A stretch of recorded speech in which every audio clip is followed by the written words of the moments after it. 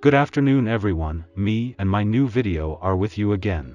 Today we will learn how to install Windows 11 on your computer without losing your Microsoft license and how to save your personal files, programs and applications in a simple and easy way.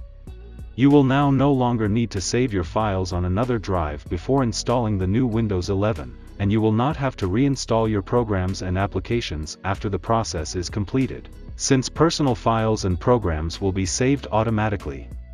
So, if you previously had Windows 10 or Windows 8, in order not to lose your license, you need to follow a certain procedure during the installation process. First action.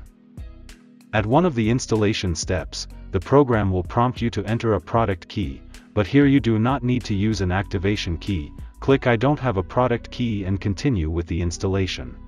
Second action. In the window where you need to select the edition of Windows 11, you need to select the same edition that you had earlier. If you had Windows 10 or Windows 8 Home, you need to select Windows 11 Home.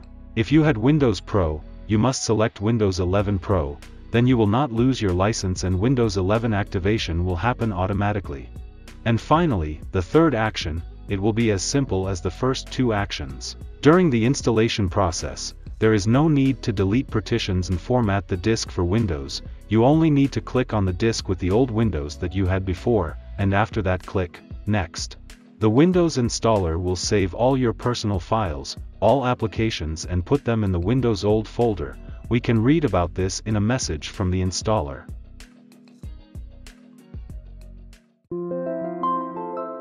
Yes, I managed to install a new Windows 11. I open Settings, then the Activation tab, and here we can see that my new Windows 11 Pro is activated with a digital license associated with my Microsoft account. Now I open File Explorer, then this PC, and double-click on the C drive. Here is the Windows old folder, and it should contain all my personal files. I open this folder, then the folder, Users. Here I open the folder with my username. And I open the desktop. Yes, here are my file folders and I drag them onto the desktop.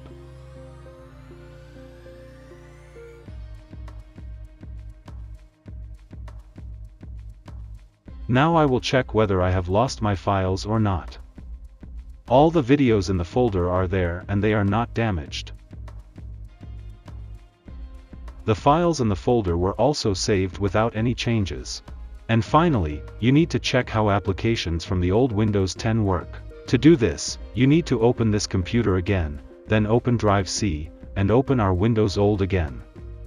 Now we need to open the Program Files folder. Usually all installed applications are stored here. I will open the folder with this program, and to make it convenient to launch the program, you need to place its icon on the desktop. To do this, right-click on the program icon, and select Send to Desktop.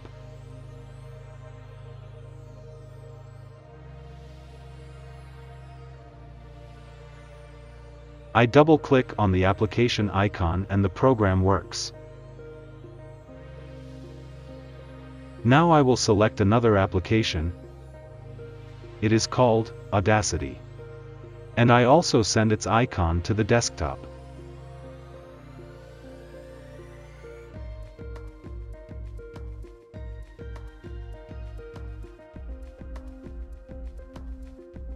I double-click on the icon and it launches without any problems.